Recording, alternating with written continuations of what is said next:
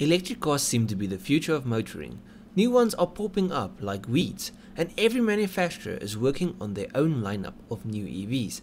And today we are going to take a look at some of the new EVs that are on their way and will become available in the next few years.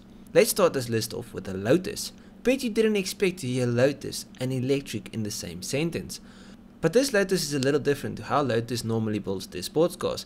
You see, Lotus normally builds ultra lightweight cars that have smallish engines, but because of how low the weight is, the power to weight ratio is still good.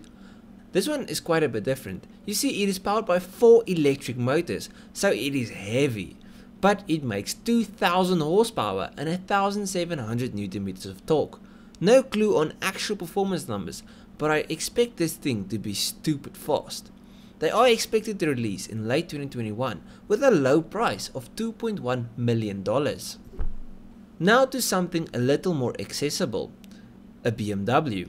Now BMW has a few, well technically 2 electric cars, the tiny i3 and the i8. Yes, the i8 is a hybrid, but it did use an electric power plant. In other words, they do have a little experience in this field.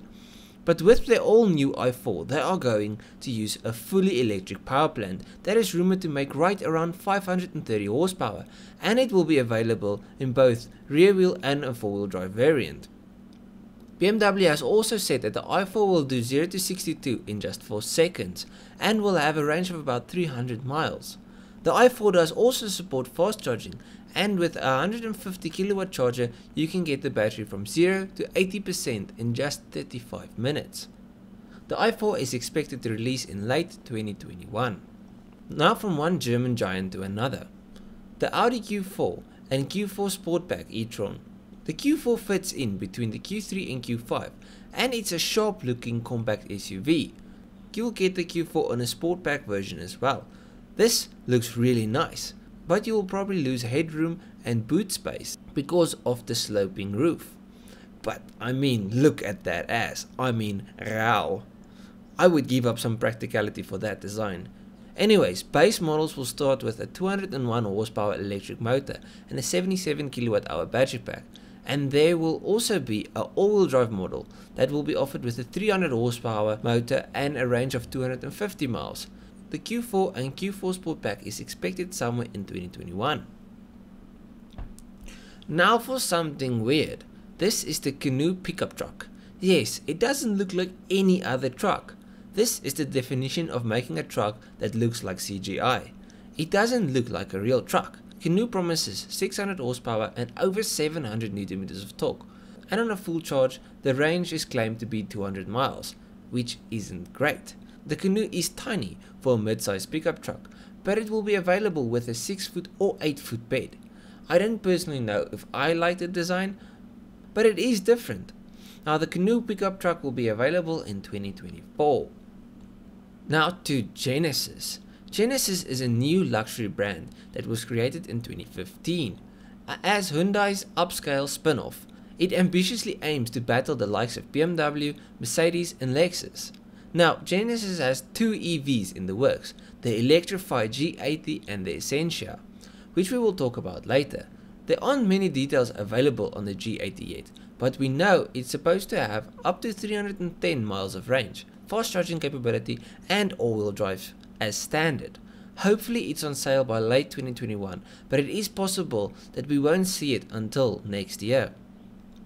Now this Essential is even further out, but I had to mention it. This is a Hot Wheel. The design is so out there and I love it. In my opinion, this is the best looking Hyundai ever. Not that that is a difficult title to take. Now Hyundai invested $90 million in the Croatian car maker Rimac, which specializes in battery powered electric supercars. If you don't know about Rimac, I have an entire video on them and their new Nevera. I'll leave a pop-up, but let's just say they are insanely fast, like in the fastest accelerating car on the planet fast. Now for a brand I'm pretty sure you've never heard of before, Spark. The Spark Owl is the first of what the Japanese EV maker promises will be a lineup of high-dollar hypercars. She will produce 1984 horsepower from 4 electric motors. Spark also claims a top speed of 250 miles per hour. Price for this Japanese hypercar? How does $3.2 million sound? Units will be limited to 50 worldwide and deliveries are expected to begin in 2021. Now to a high-end SUV. This is the Bollinger B1, and the high-end part wasn't a joke. They are expected to be priced at $125,000 before options. Both SUV and truck are claimed to offer 614 horsepower and 670 foot-pounds of torque, with a 4.5 second 0 to 60. The Bollinger B1 has a 120 kWh battery pack and it is said to offer a range of 200 miles, which again isn't too impressive. The SUV also claims another title. This is the ugliest SUV on the road. I feel like I can build a better looking truck out of Lego. This is the car every boy draws at the age of 6, especially the truck variant. I mean, just look at the side profile. Anyways, the Bollinger is expected to release in 2022. Now this is just a few of the EVs coming. There are many more, so if you like this video, let me know and I will make a part 2.